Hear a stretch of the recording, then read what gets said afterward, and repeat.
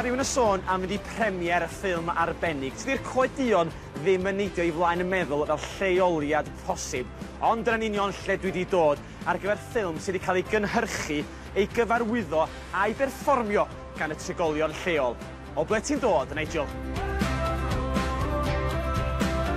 Mae'r ffilm yn sôn am beth yw ei fod yn person ifanc yng Nghymru heddiw, oherwydd mae pethau wedi newid i'r hen ddyddiau, felly mae'n cwestiynu beth yw Cymreicdod a beth yw i fod yn berson Cymraeg. Yn mis Tachwedd dechreuon ni gyda jyst sesiynau flas, jyst i weld os oedd y nifer yna mwyn cynnal cwmni theatr ieuenctid. Felly, o hynny wedyn, oedd y ffilm wedyn fel rhyw fath o sbardun wedyn i ddenu fwy o bobl ac i gobeithio i gael fwy o bobl i ddod i ymuno gyda'r theatr fel pobl ifanc.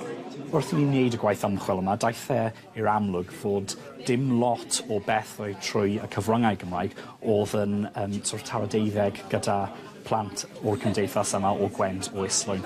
So yn y pen draw, penderfynu ni i wneud bron spoof oedd yn dangos y ffaith yma. So cawson ni cyfle i siarad gyda lot o gyflwynwyr a lot o bobl o'r gymdeithas Gymraeg adnabyddus iawn, fel welwch chi yn y ffilm gobeithio, a oedd nhw'n gefnogol iawn o'r brosiect oedd yn debyg i hon hefyd, rhywbeth oedd yn ymddiddori pobl ifanc gyda'r Gymraeg.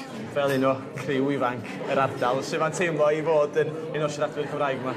Mae'n neis i gallu siarad Gymraeg gyda'r ffrindiau tu allan i'r ysgol. Mae'n jyst yn siom, nid llawer o bobl yn siarad Gymraeg ragor. Fi heb weld unrhyw beth ohono fe, dim ond un neu dau snippets. Mae'n edrych yn rili dda. Wel, mae'r awr fawr wedi cyrraedd. Ffrindiau, teulu, actorion i gyd wedi cymryd ei seddi'r holl baratoi am gael ei ddangos 20 munud ar y sgrin.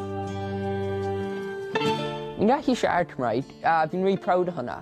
Ond mae fel, pryd mae rai pobl yn meddwl am siarad Cymraeg a iaith Cymraeg, dyn nhw'n meddwl yw am rai steddfod a stuff.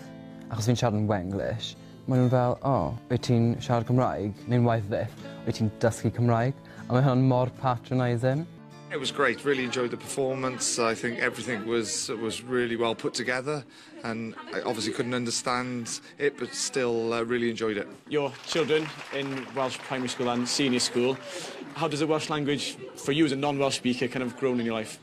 Oh, it's massive. I think especially in the area it is growing, and it needs to grow a lot more. I think when I was in school it wasn't compulsory. I think the year after it came in that everybody had to speak Welsh, especially in the first year, and I think the more they do, the better.